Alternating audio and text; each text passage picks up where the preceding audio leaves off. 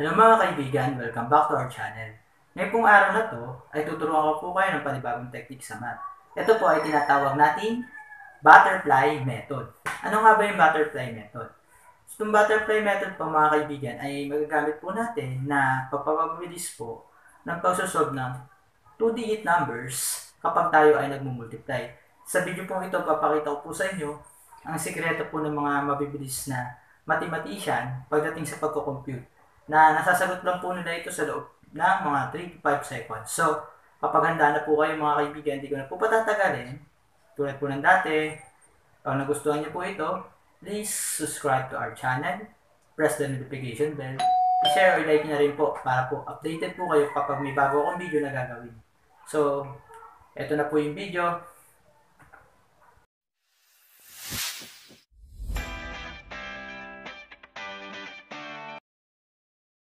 Follow the following steps and patterns. First, multiply the tens and write the result. Then, cross-multiply tens times 1s and 1 times 10, add the result, and the last one is multiply the ones. So, sa halimbawa po natin 52 times 41, since alam natin na butterfly method ito, i-multiply po muna natin ng 10. So, 5 times 4 is equals to 20. Then, cross po ang gagawin natin. So, 5 times 1 equals to 5. 4 times 2 is equals to 8. Then, 5 plus 8 equals to 13. Since ang 3 ang nasa 1 place, ilalagay lang po natin to sa tabi ng 0. Then, yung 1, i-regroup po natin sa ibabaw ng 0. Then, the last step, 2 times 1 equals to 2. So, when we add it, ang magiging sagot natin is 2,132. So, isa pa pong halimbawa mga kaibigan. So, 67 times 33. First step, follow the step. Tens muna. 6 times 3 is equals to 18. Since sa 18 po yan, ilalagay na po natin ng diretso yan. Then, criss-cross ulit po. 6 times 3 is equals to 18. Then, 3 times 7 is equals to 21. Then, since 18 plus 21 is equals to 39 at ang nasa 1 po natin ay yung 9, itabi lang po natin siya sa tabi ng 8. Then, itaas po natin yung 3 or regroup natin sa ibabaw ng 8. Then, last step, multiply the 7 times 3 is equals to 21. Since 1 solid po yung nasa 1, ilagay po natin sa tabi ng 9, then yung 2 sa ibabaw. Then, the last step po na gagawin natin dito, pagsamasamahin na po natin.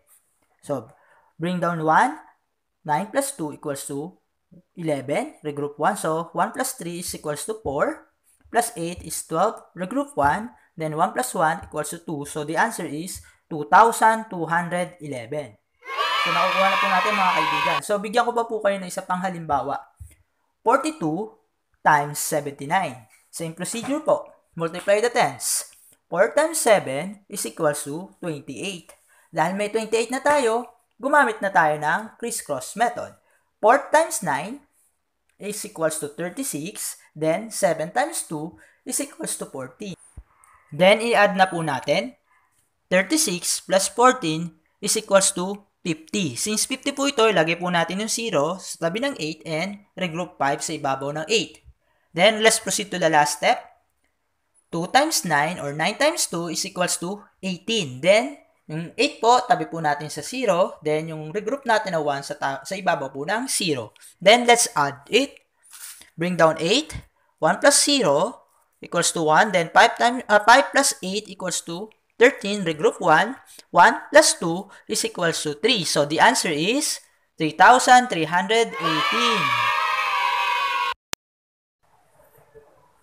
Sana po ay nagustuhan niyo yung video natin about sa butterfly method or multiplication of 2-digit numbers na ginagamitan po natin ng butterfly method na tinatawag din po na ng Vedic math. So, kapag may mga tanong po kayo o suggestions sa ibaba, comment nyo lang po at gagawa po natin ng paraan kung paano ko po may tuturo po sa inyo yung equation sa math na nahihirapan po kayo. Tatry po natin padaliin kapag mayroon po tayong mga technique na bago na mas makakatulong para sa pagsasagot ng math. So, maraming po sa lahat sa mga tumungkilik sa channel na to. Simula pa sa umpisa hanggang ngayon, kahit na-delete na yung mga videos natin na previously, pero patuloy pa rin nanonood sa channel na to. Maraming salamat mga kaibigan. So, hanggang sa muli po na videos na gagawin ko. Pag nagustuhan niyo po to, please subscribe to our channel. Press the notification bell.